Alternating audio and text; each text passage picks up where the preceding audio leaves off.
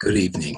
It's Sunday, the 17th of March 2019, and I've been wanting to do a video on the up-and-coming transits of the Maastricht Treaty chart, the 1st of November 1993, and looking at the important Uranus transits that are coming up.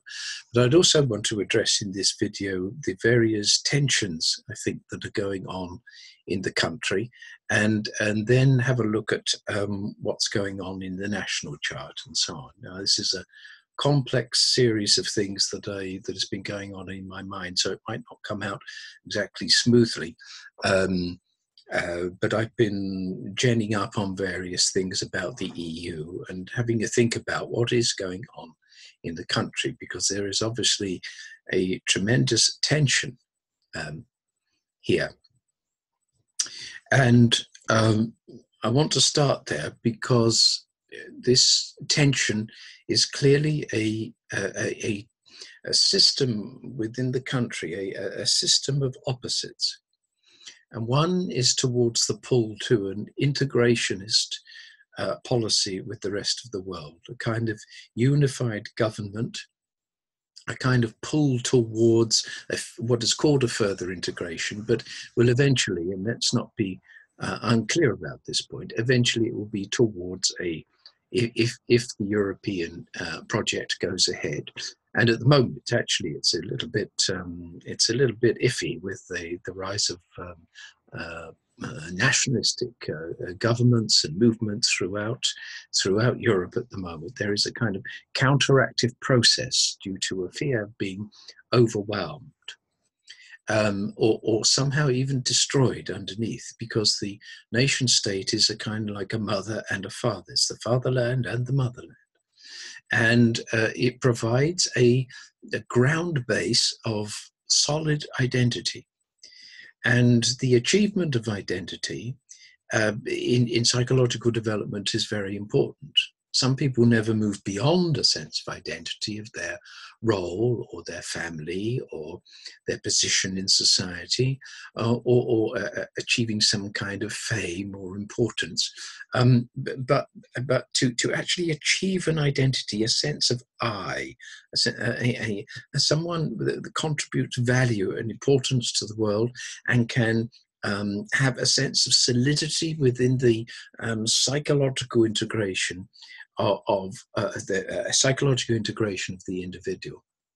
Now, in spiritual development, the sense of personal identity, once it's been gained, is surrendered to a certain extent to a more inclusive form, a more kind of inclusive form of consciousness which steps beyond the individual ego and starts to open up to transcendent realities beyond the ego, through the psychic realms and the subtle realms. And if you're interested in Advaita, which is the philosophy of non-duality arising in India, chief exponent of that was Sri Ramana Maharshi. And by the way, a friend of mine, Rustam, is in the ashram at the moment over there. I saw him a couple of days ago. So if you're seeing this, Rusty, hi, it was wonderful to talk with you from such a holy place. I'm still waiting for the photographs though.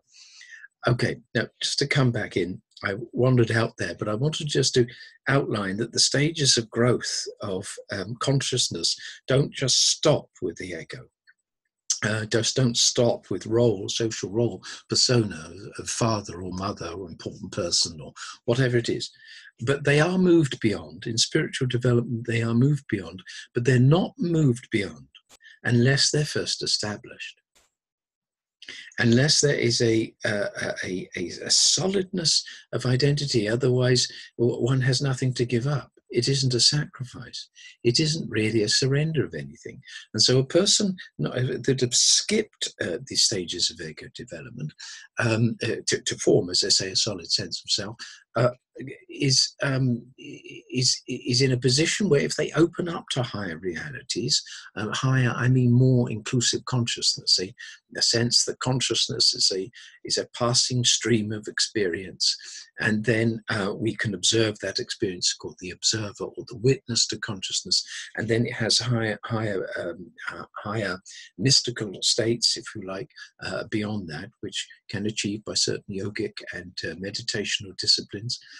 Christian contemplative tradition, Zen Buddhism, the Hindu tradition of Advaita, and some Sufi states, and Taoism is very much connected with flowing with the all, with the energy system within oneself, so that one kind of flows with the purpose of the universe, of which we are a reflection. Now, I've got lost a bit there, or not lost, but I went off the mark there a bit, because I wanted to explain, I wanted to bring that into where we are as a nation, and where national identities, in order to give them up, you see, we first have to have had them established. And any giving up of an identity, even if it's the nation state, any giving up of that is tantamount to opening one to annihilation. It's the anxiety of facing a new land, and that it always requires a personal death. A kind of death of the ego, a profound transformation where the mind and feelings and apprehension of the world open up to a larger reality, which means letting go of the old one. And so if in Europe we are to come to a larger sense of ourselves towards the idea of a world citizen or European citizen at first, but there's no doubt in my mind that eventually there'll be a one world government. But governments can get a bit too large for the individual. It's too much for them to hold. And so I see this process of pulling back from integration within the psyche of various nations. In France, the uprisings are tremendously powerful at the moment. The yellow vests, they're having more and more impositions posed on them in France. Tax hikes for fuel and so on just sparked it. But underneath, there's this sense that the country is no longer what it was. It no longer has the freedom. It seems to be being caught up in a movement towards a fusion of individual identities with the larger identity of being a global citizen. It's a very Piscean and a very Aquarian vision in many ways, whereas Aquarius identifies with the human family itself, and Pisces is a suffusion of identity, surrendering into it in a kind of extension of faith, as it were. So I believe that this is what is going on. There's those people that are not yet ready to give up or to surrender, because when globalization and so on, even on the internet, there's good things for it and there's bad things for it. One of the bad things is that once in being connected to a larger body, one is subject to the trends of that larger body interfering with the individual. In other words, there's no means of cutting it off. It's rather like a bug on the internet or the computer. It gets around to everywhere because there aren't any borders, not any safety checks. This is what happened with the collection of contracts and subcontracts and subcontracts made through the banks, subdividing the debt and displacing it over a wide field across the banks to do with overlending and so on. More and more money was wanted, and in the end, it ran out. There was no one to lend anymore. People were promised that if they wanted to get out of the debt, they could always sell the house, you see, and come out with a small profit. But by that time, debt was so much the banks didn't have enough to lend, and everything collapsed in 2008. Pluto, by the way, just had moved into the sign of Capricorn when it happened. And I gave a lecture in Purley at that time, and it was called, "Is This the End of Capitalism?" Because I very much link Capricorn with this a sense of industry and building up something concrete, a kind of structure. It's to do with architecture and to do with hierarchical developments.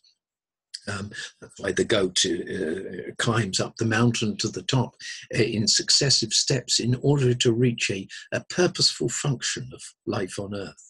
There's a sense in Capricorn of a future goal waiting to be trodden, an achievement of some kind, a building up, a use is made of the Earth material, the incarnate existence.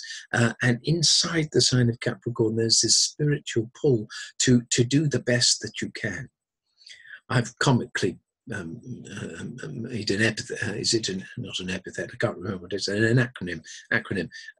GOAT spells goat, and it means greatest of all time. So there's something inherent in the sign of Capricorn to do with industry, to do with building and construction, and ultimately, in a psychological sense, is to do with building self-respect.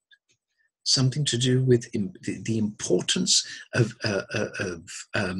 making something out of Earth, making something out of one's incarnation, and to be the best that one can. It's a kind of paternal symbolism in it, striving towards social approval, the approval of a father god, or the approval of something, and so that why life has been worthwhile. Now, I mentioned Capricorn because Pluto entered Capricorn, and whenever Pluto enters a sign, it tends to bring out all the corruption in it. Well, it's as if it's the, I think it was Dr. Liz Green called it the cosmic toilet. It comes around and it tries to flush out all of those impurities and toxins which are no longer useful in the sign. And what we've seen since that time, since Pluto and Capricorn, are all of the institutions, governments, the church, banks, or any kind of institutionalized form and hierarchies, and where they've gone a bit wrong, where they've become too tyrannical, too set, too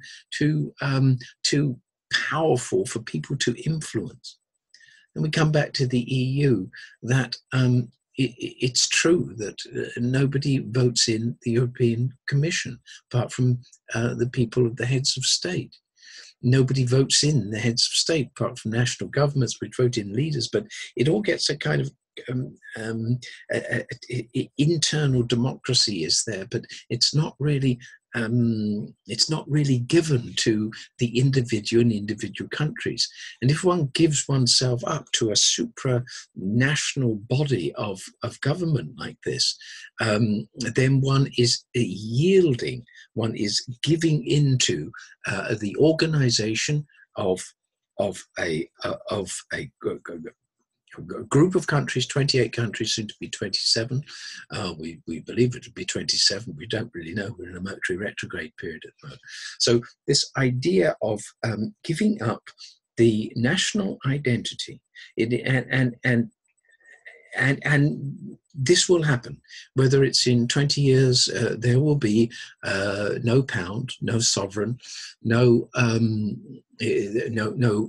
particular banks. There won't even be a government in government which can do anything, because all of the major laws and institutions and tax systems and fiscal systems, the ability to bring tax and so on, all of these will be governed. And this is what so many people have gripes against. The fishing industry was decimated when the EU was allowed to fish within a certain distance of our shores. It was completely decimated. So there are a great many losers in then giving up this to a national body, to a higher supranational superstructure or superstate.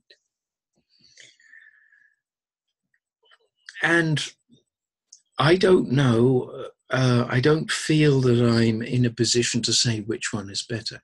Is moving into this higher order value, this more inclusive value of diversity and so on, is that better than what we have? My personal feeling is that in general, I mean, I sometimes have trouble getting up in the morning. I feel myself as a reasonably balanced individual with some interests in life and various things going on for me. But life's hard enough. It's taken me a long while to get some form of psychological balance. Now, in my 50s, I took psychotherapy for a long time before I felt okay just as an individual. And I feel I've been fairly well educated. I come from the working class, built myself up to where I am, which isn't prestigious or anything else like that, but I feel I have a reasonable working sense of good psyche.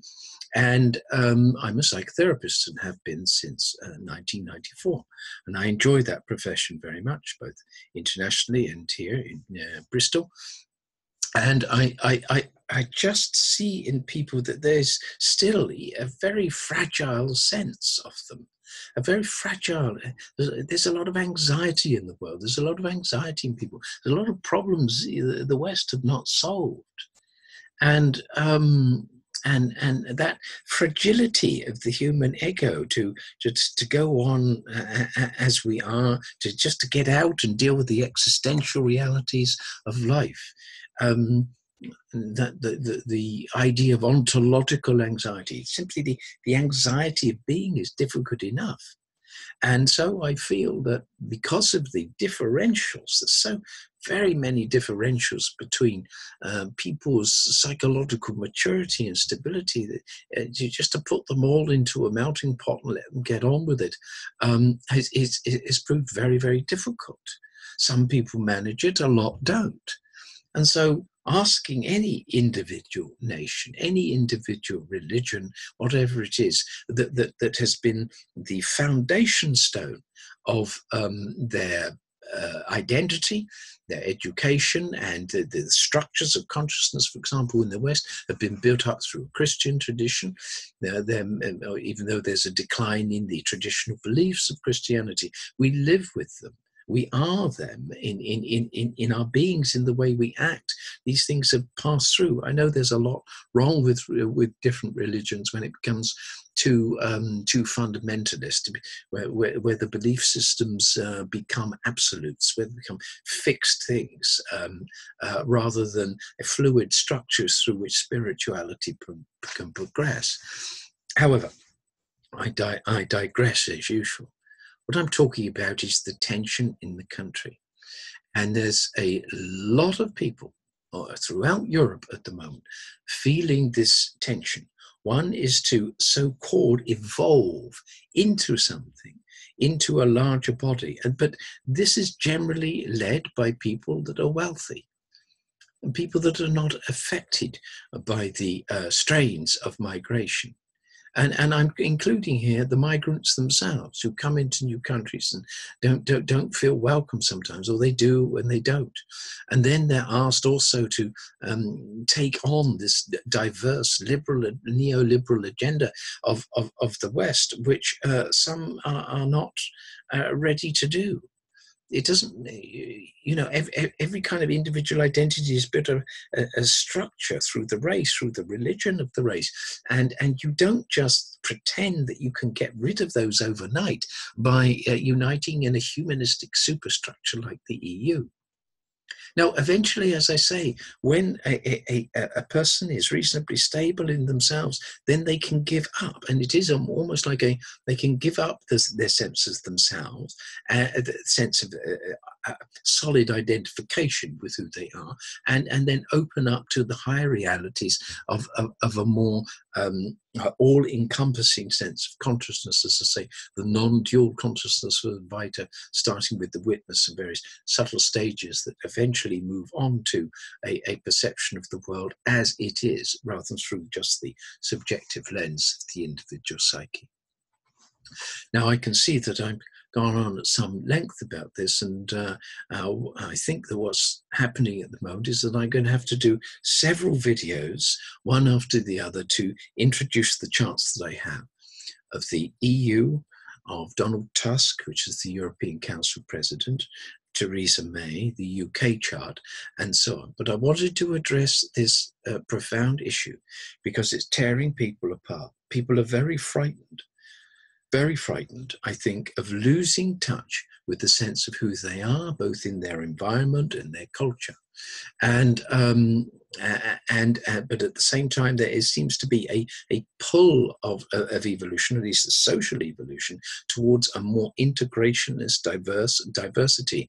And I think that trend, as we will see from the EU chart to the Sun in Scorpio, the same as the United Nations chart to Sun in Scorpio, has to do with the desire to prevent or to end wars between nations. I think that it is a motivation after the Second World War, but also planting the roots, the seeds of a European integration right back into the 1910s, perhaps even before that. With various people, they found that it's the striving for dominance within separate nations which have tended to cause wars, empire building and things like that. Virtually no nation is without that. It's not just that England has an empire, it was the Austro-Hungarian Empire, and it was the Roman Empire, and so on. Turkish Empire, and obviously the Russian Empire, USSR, its incorporation of massive load of countries and so on. Anyway, so that is what we will be looking at in forthcoming videos, and I hope this hasn't been too rambly, but that's what's going on. And I see this astrologically as a difference between where Uranus is. It just entered Taurus. It entered Aries along with the Arab Spring about 7 years ago. Somehow, when it entered there, this sense of individuality was promoted as what's next on the agenda, what the evolving thing in life is going to be. But this Neptune is still in Pisces, wanting a kind of redemptive, a pull towards redemption of peace and quietude, seeing us as all one, seeing as a meeting at a place of deep resonance with the soul of people, rather than the individual sense of self. But my personal feeling is that you cannot possibly force that on individuals or nations when they are not ready to do so. Because if you do, it's rather like asking a person to take on too much. And when a personal ego, when an individual, it bears too much pressure on to do things, too much change of the ego structures, they begin to break. And what begins to break, of course, is this psychosis comes out. We've already had that terrible act of terrorism in New Zealand, Christchurch, and what's that? Yes, I think it's in New Zealand. And these people's psyches are thin. That they have to take it out on something, and usually it's blind, and innocent people get hurt. But these pressures, this move towards homogeneity and a suffusion, the individual identities in a conglomerate mass, is for some people the death of their own selves. You can't give or surrender something up if you first haven't achieved something to give it up, you see. And so those people who are feeling this pressure to choose one way or another are in a very, very tense state. Government is a reflection in many ways of the state of the people, except at the moment they're not abiding by the majority of people who voted in the referendum. Okay. So I'll finish this video here for now, and then we'll do various other ones explaining and amplifying some of the things that I've mentioned in this one.